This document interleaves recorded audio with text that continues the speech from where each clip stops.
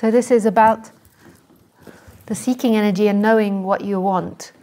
So I thought for this afternoon session, I used to give people notepads and pencils so they could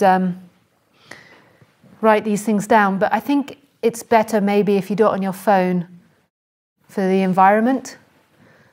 If we start getting into, all of us, I'm bad, I want to print things out all the time, but do things on our phone. So if you write down for this afternoon session, maybe 3 things that you want in that moment when you're thinking about it. See if you can recognize 3 things you want.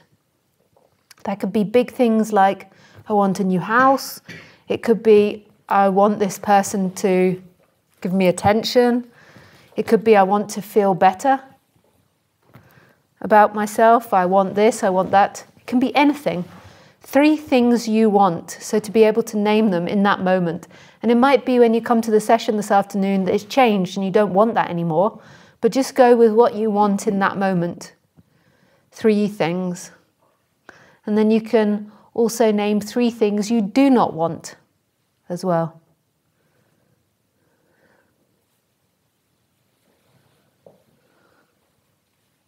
And this is just an exercise to see if you can recognize it, and try not to be too mental about it. Try to see if you can ask the question and put your attention in the body and see if an answer naturally comes when your attention's in the body.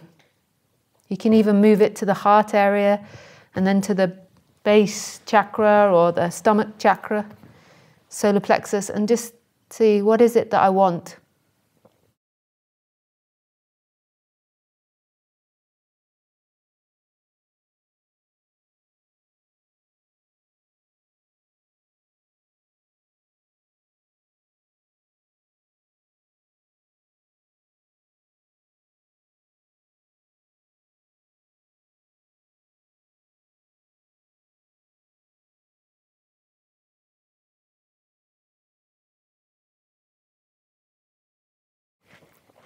So this identification arises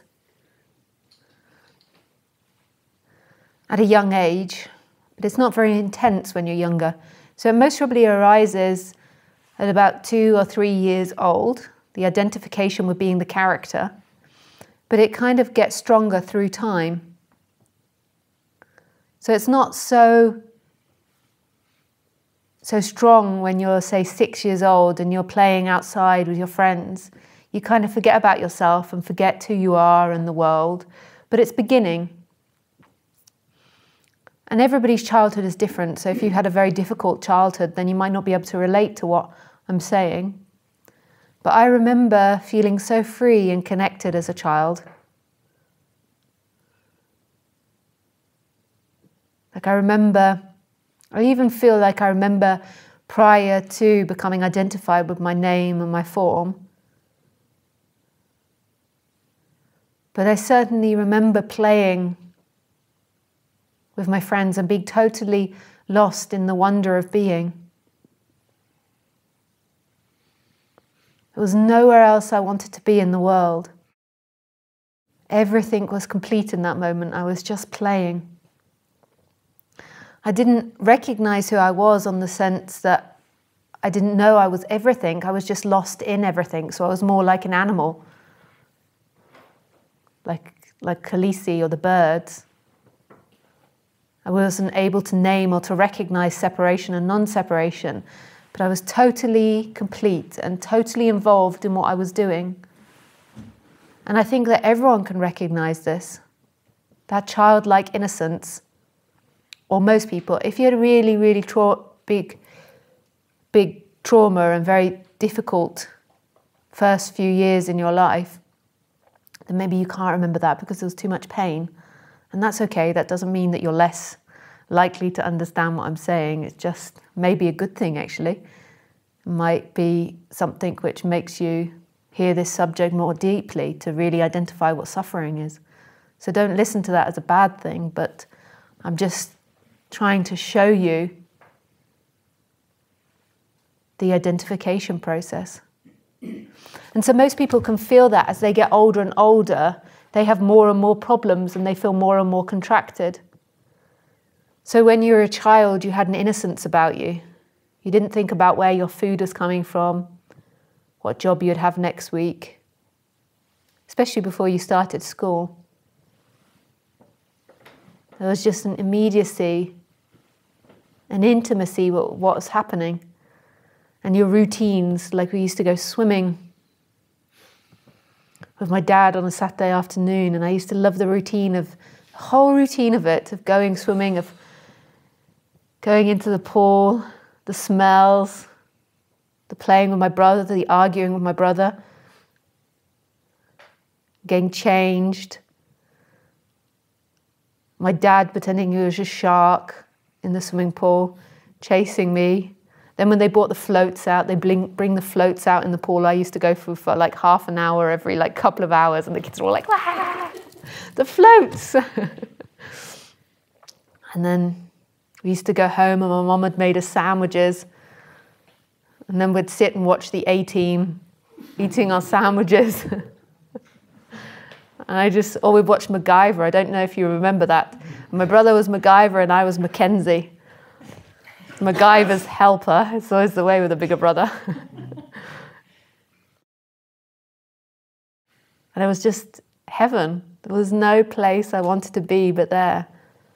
If your parents could really know that, because when you're the parents, you're normally got the seeking energy, but how much bliss that child was experiencing to be totally looked after in that way, and the child doesn't know how many dangers it's had that day when it was swimming, running across, and how many things it's had to fix. Like I think I was a child that used to have a lot of poo-poo accidents in the pool, so my poor parents had to quickly clean that up before anyone noticed. I think there was maybe lots of traumas my parents were going through, and I was just like, wow.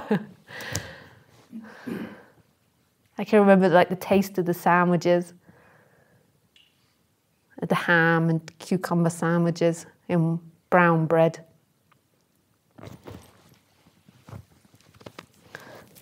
And we all have this memory, this intimacy with that. And then as we get older, we begin to go to school, and we get older, and things become more and more about future and who you were in the past. And it's the beginning of this tight energy, which starts small, but it gets tighter. So you go to school, and there's a lot of fixation on what are you going to be when you're older, which all of us experienced a lot of stress around. It's like, oh God, everyone always asks that. What do you want to be when you're older? And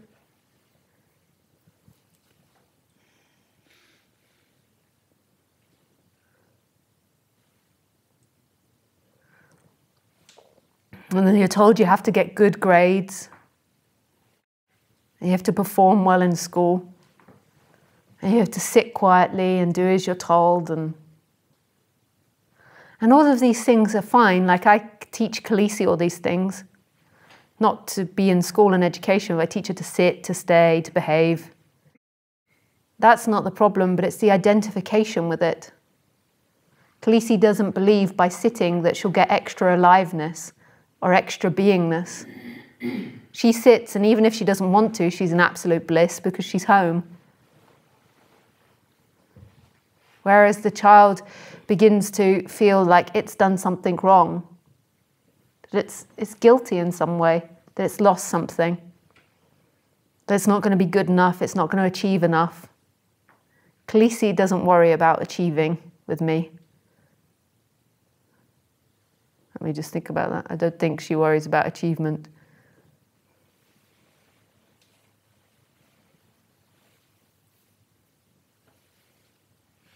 I can tell I stress her out a little bit with some of the rules, but she doesn't have any mental sense with that. She can't feel like she's failing because she doesn't know who she is. She can't sit there and think, I'm a failure, because who would she be?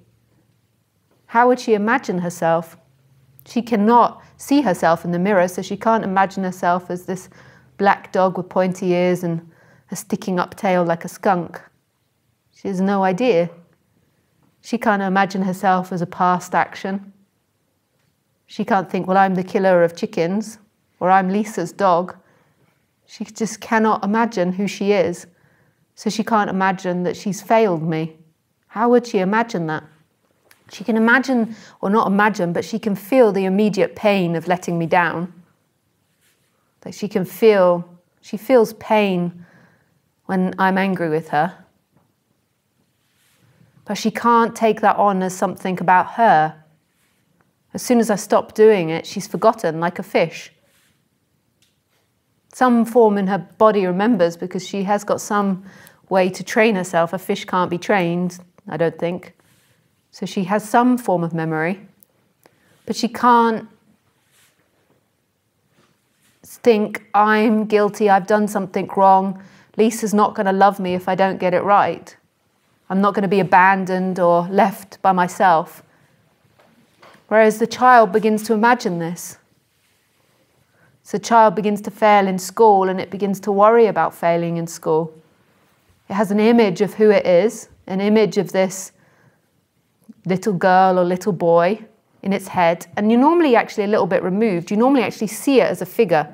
You're not looking out. When you imagine yourself, you actually see yourself in some way, sometimes. Maybe you look through that person's eyes when you imagine, but it's often you see a figure in your imagination. You see the little Lisa or the little John or whoever. And you see yourself, and then you imagine that the teacher's going to tell you off and you're going to get in trouble and you're going to end up outside the classroom. And then that gets to a bigger abandonment, like you begin to associate that with some form of death. So it becomes really important. If you get kicked out, it's sort of a form of dying. So you begin to seek to improve yourself in time. You think more about your homework, about getting it correct. Or you build up more resentment towards the teacher. And bit by bit, this person arises, and more attention's put on that person. So the problems of the person become more pronounced.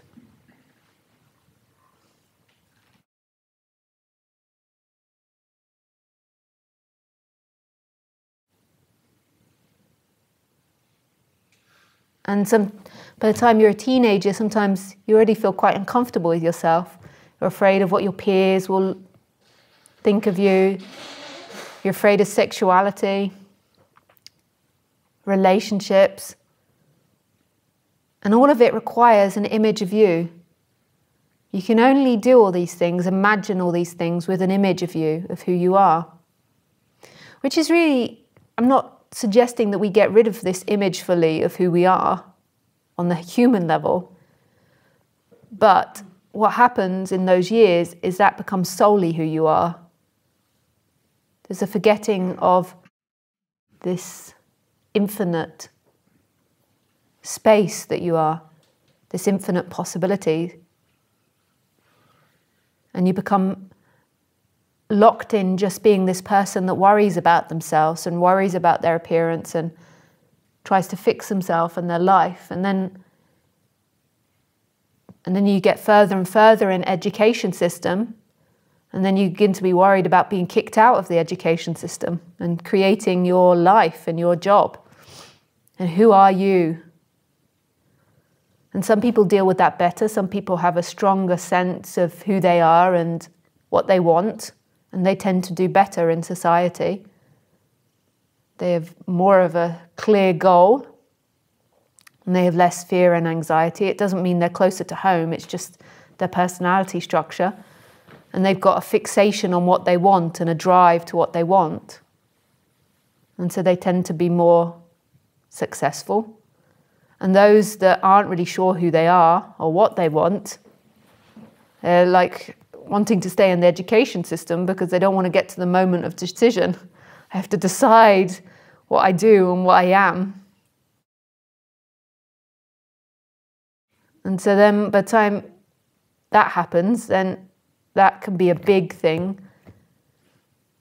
I often notice, particularly, I work with a lot of people, but I've worked with a lot of young men, and I noticed that this can be very overwhelming, this period of life of being kicked out of home to creating your own place. It can be for a woman as well, but I just noticed with my work particularly that I've come across a lot of men where this has created a lot of anxiety and terror and feeling disempowered. If you're on the side of feeling very empowered and very strong, then it's easier, that period.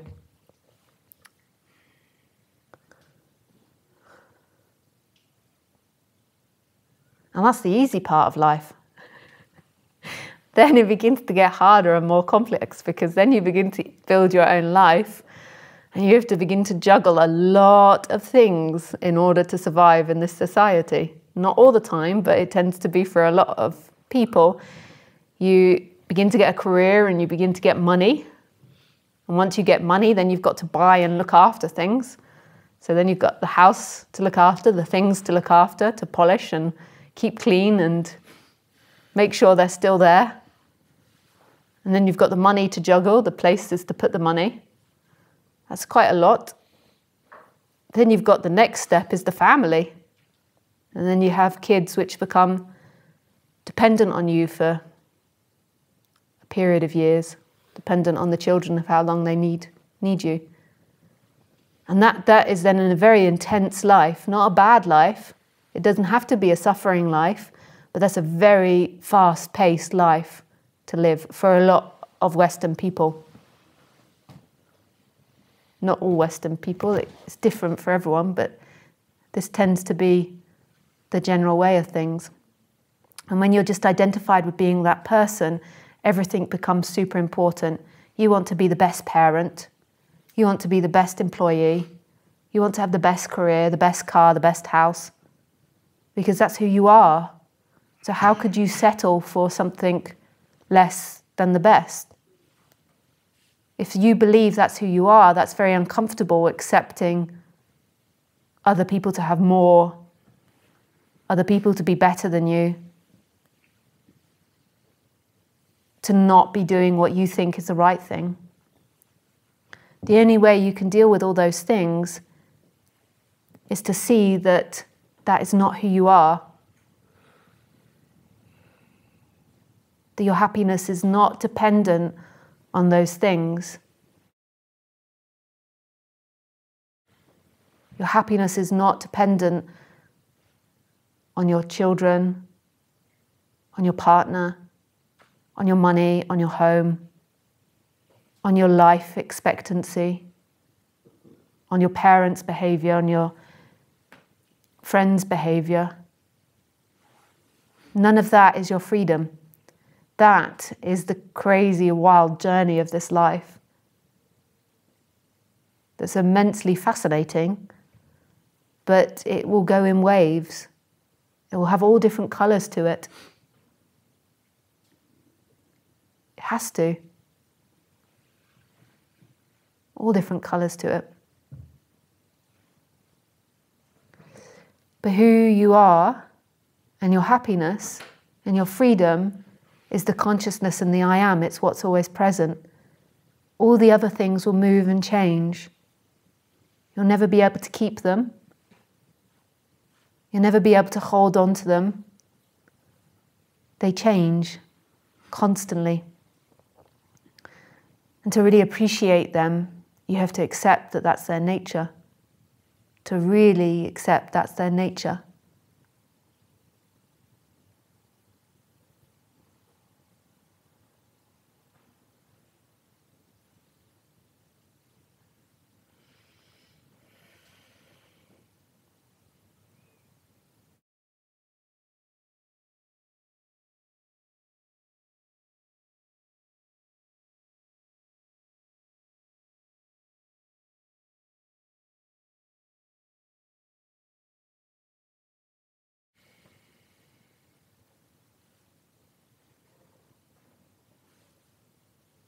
As you begin to see this on a human level, it will begin to change the way you think. It will begin to change your emotional body. It's not you that gets enlightened because you don't exist as such. You're not experiencing, you're not alive. It's consciousness and the I am that's alive. But it will have an effect on the way you see this world on the human level. And you will go through this process of becoming more and more in tune with your nature on the human level.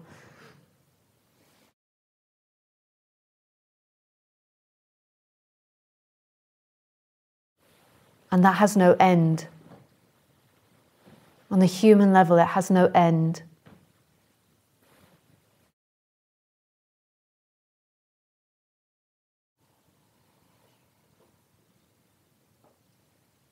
You can become more and more aligned with it. And we don't know what that looks like.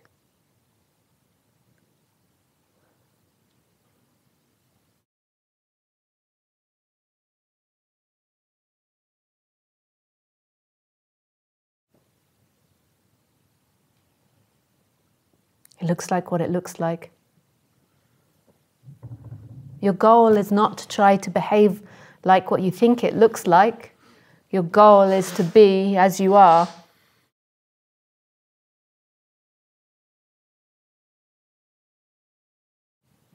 And so that's a moment of neurosis, because you think a spider's bitten you and it's going to kill you. Or you think that your house is going to take off in the wild winds.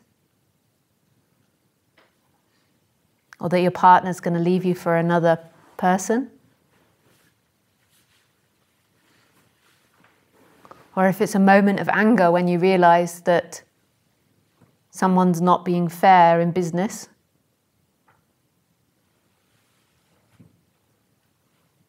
Or you realize your dog just ate your dinner as you turned your back, which you'd spent 2 hours cooking.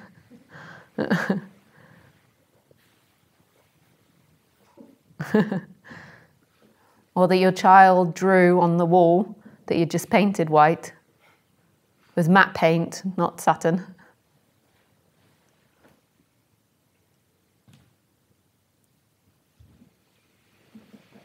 Or that your house just falls down.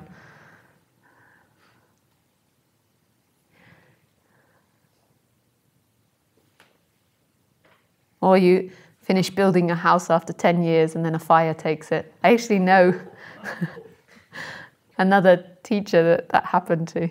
They spent 9 years building it and it was perfect, and then a fire took it. It was massive as well. And it was like, God, why? Oh, okay, that's it. 8 years!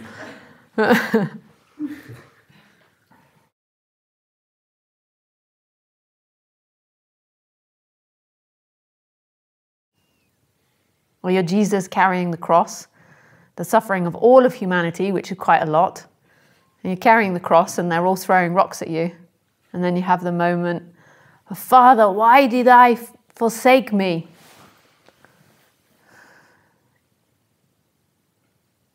It can look like anything. You can't judge that. The only thing you can do on the human level is be authentic to what you are. And the way that you be authentic to what you are is to understand what the human is, what you are.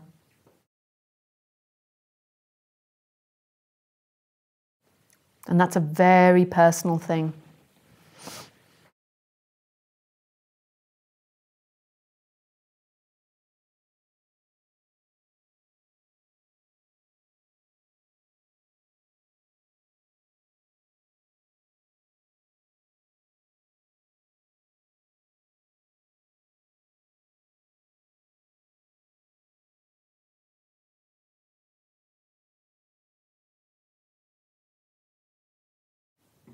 So, wanting. Wanting is an important part of this. So in the Buddhists, when I was with the Buddhist organization, for those that don't know, but I'm sure you do, I was a practicing Buddhist for, 5 or 6 years, I can't remember now. And what it means to be a practicing Buddhist is they give you precepts and lots of books that you have to read and study groups and practices that you have to do. And when I was learning with the Buddhists, they taught me that the end of suffering was the end of craving. So each Buddhist group is different. Some call it desire. They call it different things. They taught me it was craving. The word was craving. And they taught me that's not desire. And that's not pleasure and pain. It's the end of craving. And craving is this craving for owning things, having things, getting things. This craving for completion in life. And I thought craving was quite a good word for it. So when I say wanting, knowing what you want, I don't mean craving. Enlightened or not enlightened, the human will always have wants. It's the way the human works.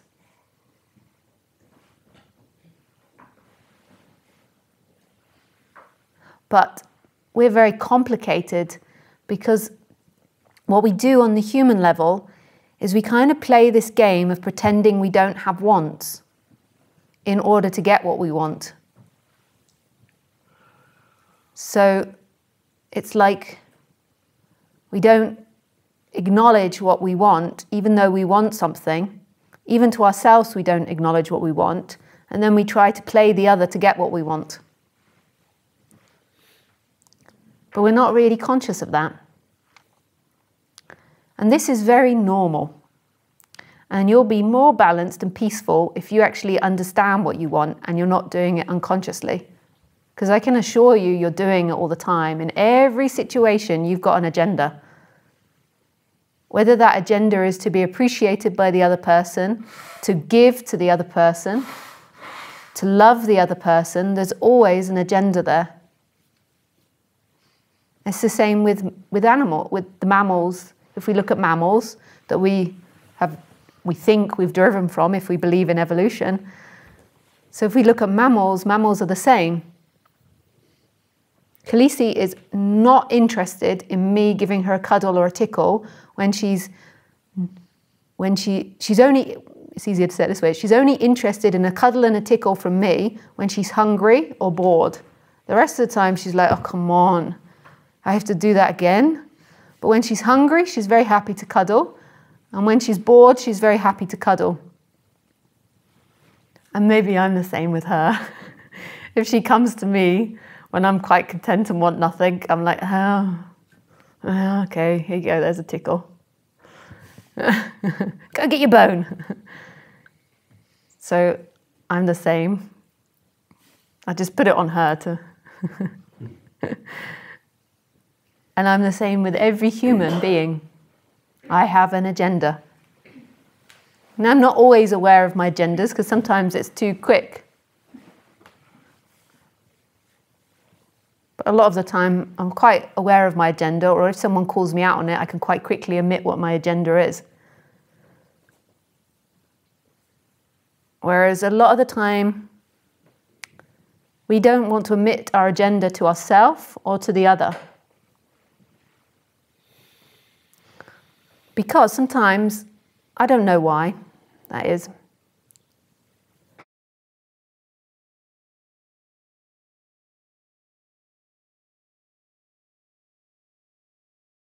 I think partly we're not aware of our agenda, and partly we don't want to know what our agenda is some of the time. We're afraid of it, and we don't want to know what the other's agenda is. Maybe because we're looking for the unconditioned love in another human, and in order to look for the unconditioned love in another human, we have to pretend a bit that all humans don't have agendas. So we have to pretend that humans don't have agendas. I'm not exactly sure why we don't like to admit our agenda.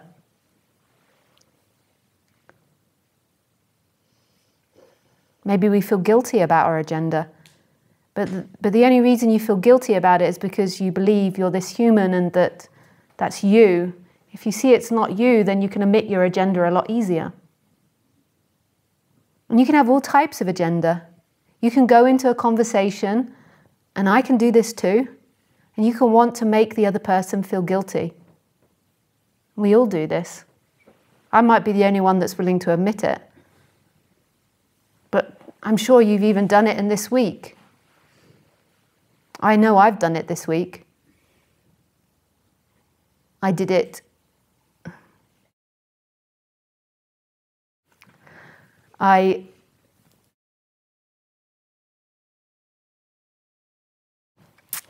Okay, I'll admit it then. It's just sometimes you don't want to talk to when you're being recorded too much publicly.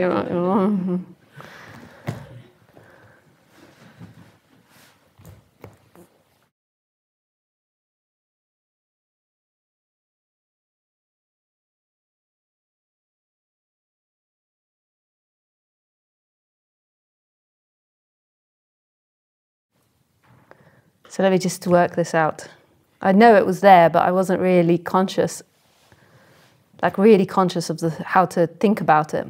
I could feel it was there.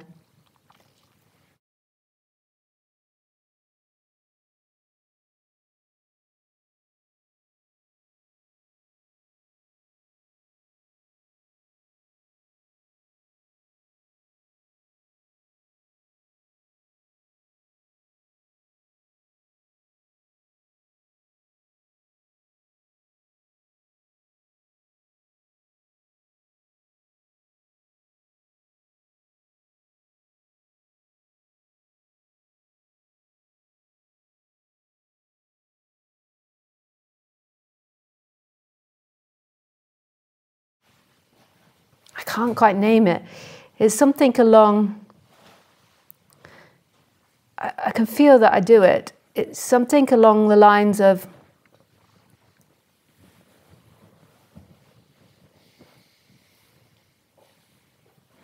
like using some form of guilt to get the other to serve me. Meaning, he's not looking, so that's okay. So like some form of guilt when you're sort of like laying in bed and can't be bothered to move, or you just want something. Like using some form of guilt in the terms of like a look.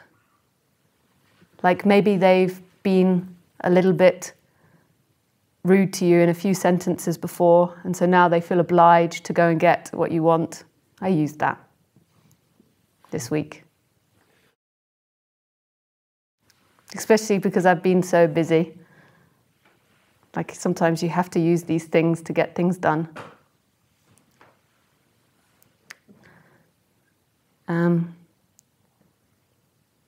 Yeah. So maybe the reason we don't want to admit that, which I would have admitted in the circumstance, and I quite happily admit, although it's sort of out of context here, so you're not aware of exactly what happened. But it's something we do all the time in our storytelling, in the way we present our stories to others, whether we present ourselves as poor or rich or vulnerable or strong, we're always using it to influence the other. But who here now thinks, I don't do that? Who wants to say to themselves, I don't do that? Like, you don't have to say it to me, but it's, in a way, to not admit you do it keeps you more powerful and better than the other. To admit you're doing it brings you in the slums of being human.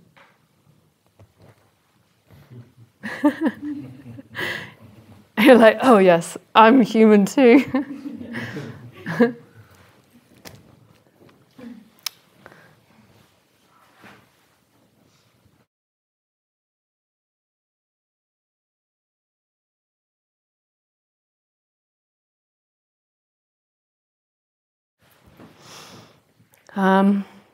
We do this all the time in situations. Every situation you go in, you're playing. You're playing a game. You can deny that and be weak, or you can admit it and be strong. The denial of it will make you weak.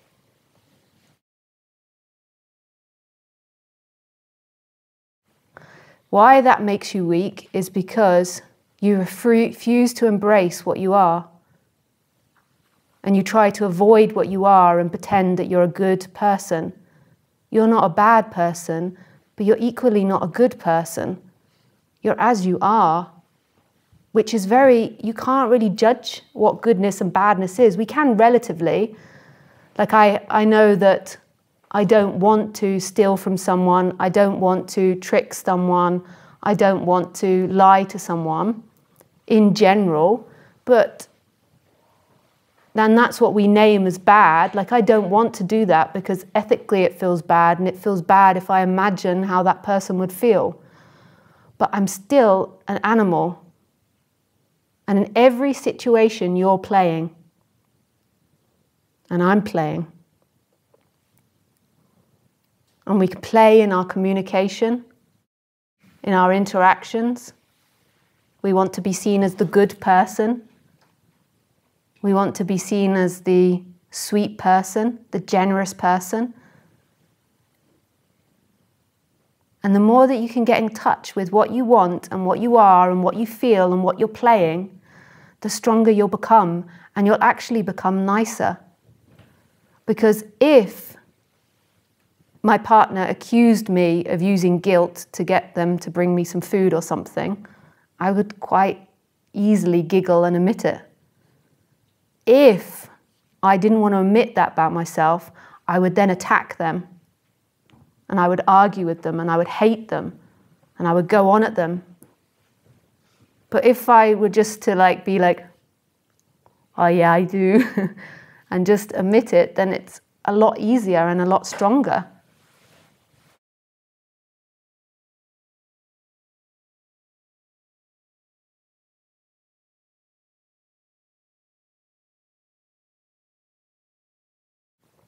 But this makes you feel naked, right? Oh, I don't know, I'm projecting that onto you, but it makes you feel like I've got to cover my private parts. I've got to cover it. They can't know that I want something, that I'm trying to play this or that. I'm just good. I'm a good person. I love people. I'm kind. I don't want anything. That makes you very weak, and that will make you, this area here, the solar plexus, very uncomfortable, and this area here. Because you'll be denying what you want, you'll be denying what you feel, and here you'll not be embracing truly what you are. You'll be becoming a weak animal. You'll be in conflict. You'll be blaming and hating other people. You'll be rejecting other people. You'll be unconsciously blaming other people for not giving you what you want when you don't even know what you want. You're just so pissed off with them. And you can't work out why you're so pissed off with them, but they're really a bad person, and it's really just because they haven't given you what you want. And if you know what you want, then you'll know why you're angry with them. If you don't know what you want, you won't know why you're angry with them, and you'll keep going in circles of trying to get them to feel like they're an absolute asshole. And the other person's like, oh, you don't know, I know you're an asshole. And then they start, and then you're like, and you're trapped in this argument.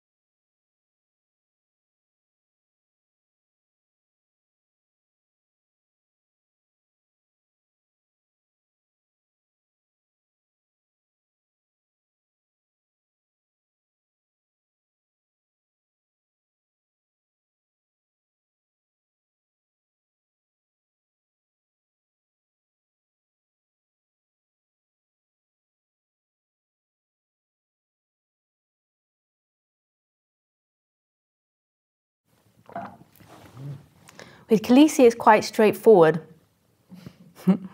I know what I want, and she knows what she wants. I want someone to look after like a child, because I haven't had a child. And she wants me to give her chicken and walks. And that's that. That's our deal. So when she goes to bed, I go to her. I get to do the very lazy parenthood.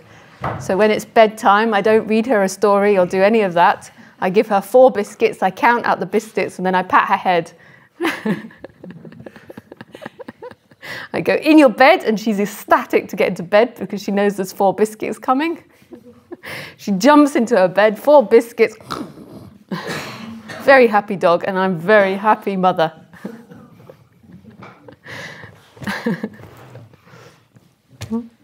So we've got a very easy relationship, except I don't want her to be aggressive to other female dogs. We haven't come clear on this because she thinks that we need to be aggressive to female dogs. So we're still working on that one. But apart from that, we have a very peaceful relationship. We're very clear on what we want from each other.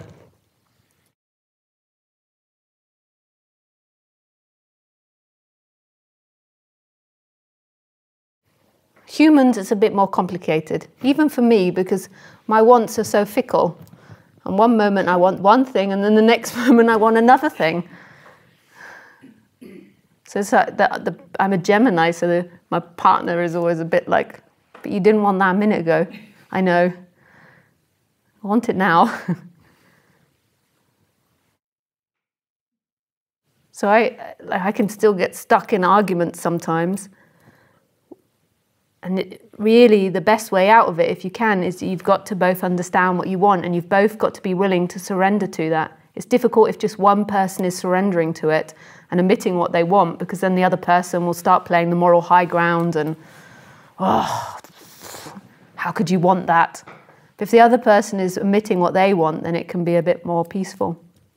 Humans is a lot more complicated, the relationships.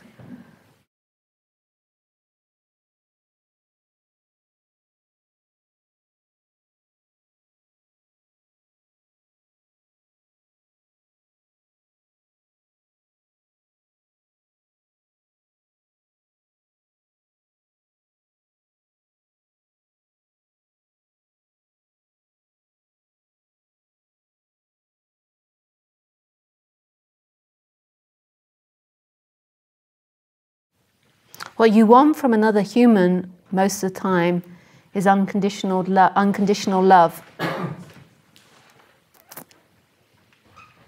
That's what you actually want from the other. Most of the time is this unconditioned love. So the image of the Buddha, the image of the guru, the parent figure, this unconditioned love where they give you everything without wanting anything back. They just give to you endlessly and they don't want anything back. It's kind of funny when you really look at it. You're like, oh, that is what I want, yes. I want this love which is totally unconditioned. And you can't actually find that in the human.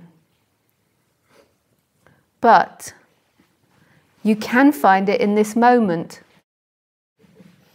So you can experience it with another human if those two humans are present together. And this is really beautiful love. This divine presence that you can experience together. And it's really a beautiful way of being in relationship. But on the human level, you know, and when we go into the human world, and it's like they want something, you want something. Okay, we come to some compromise. But in the moment, when you touch them, when you look in their eyes, when you're talking, when you're laughing, when you're playing Tetris, then there is that intimacy, there is that unconditioned love. It's also what I love about Khaleesi, is we have this very simple relationship and there is this unconditioned love because there's this presence between us. So if you look for it in the other person's wants and desires behavior, it's going to be a disaster, which is where most people are looking for it. If you look at it in their absolute presence and being, then you'll see their divinity.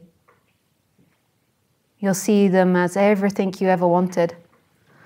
But only now, only here. You can only see that here, which is all the time, really, even in the arguments about who gets what and what colour sofa you have. Even in that, there is their presence. And this is what you want. Your love for the other person is right here. Your love, your connection with humans is right here in this moment.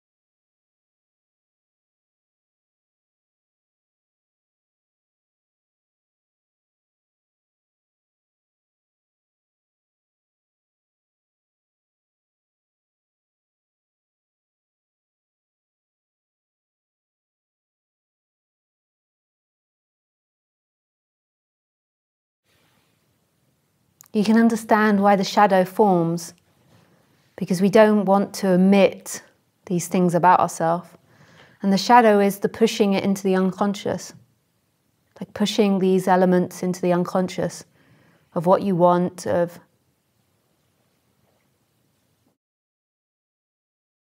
what you don't want. And by pushing it into the unconscious, what it seems to do is it sort of highlights it and makes it worse and makes it more intense. It really is very strong to just embrace it.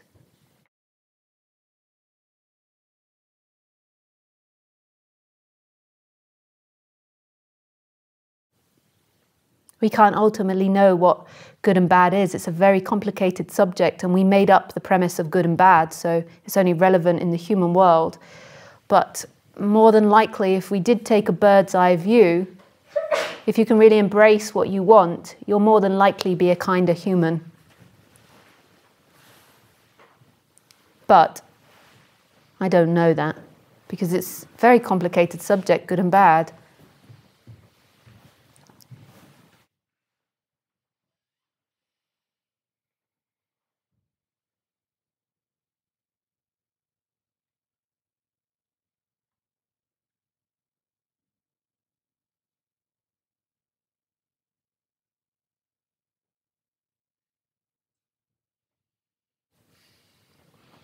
And it's okay to have a want, which is the want to please other people. That's okay. That's not a bad want. That's part of being a communal animal. Khaleesi wants to please me. Definitely. That's not a bad want. It makes us good in society if we all have this want.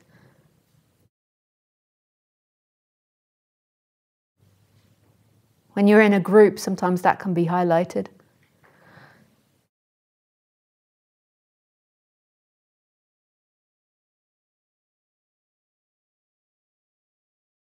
It's not a bad want to help people. It's not a good want. It's just the way the body forms. Maybe there's moments where you don't want to help people and you don't want to please people. That's okay too.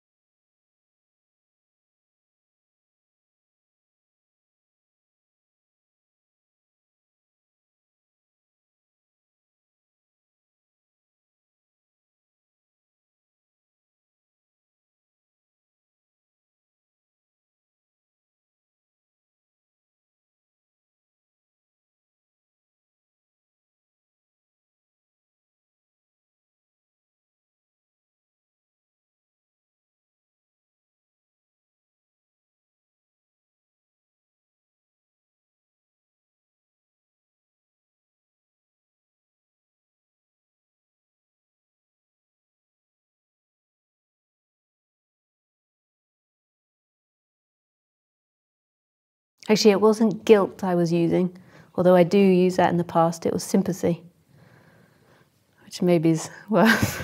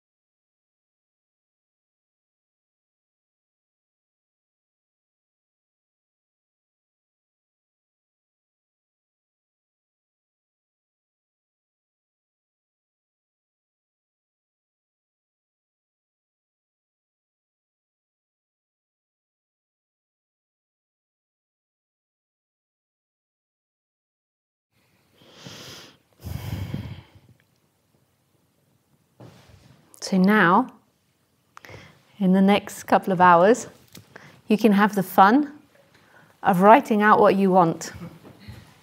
And try to be as honest with that as you can. Like, don't do it quickly. Really, really go into that. What is it you want?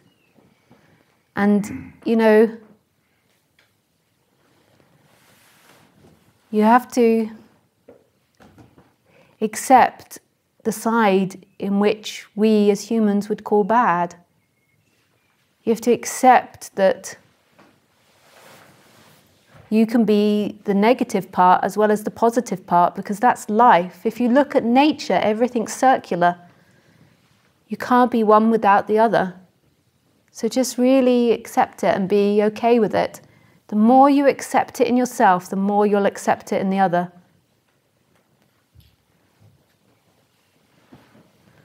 And then eventually you'll see they were never your wants. And this is the beautiful part. They're the way life danced the appearance of you. And how else could it dance a person than through that? if you really think about it, it creates the most amazing appearance. Our wants are the way our body moves. It's God's orchestra. It's God's conducting stick. They're not our enemy. The more in line you come with them, in a way you could say, on the human level, the closer the human is to that consciousness and that I am.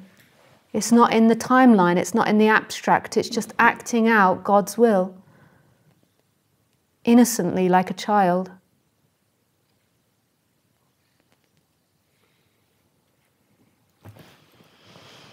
Okay. Thank you.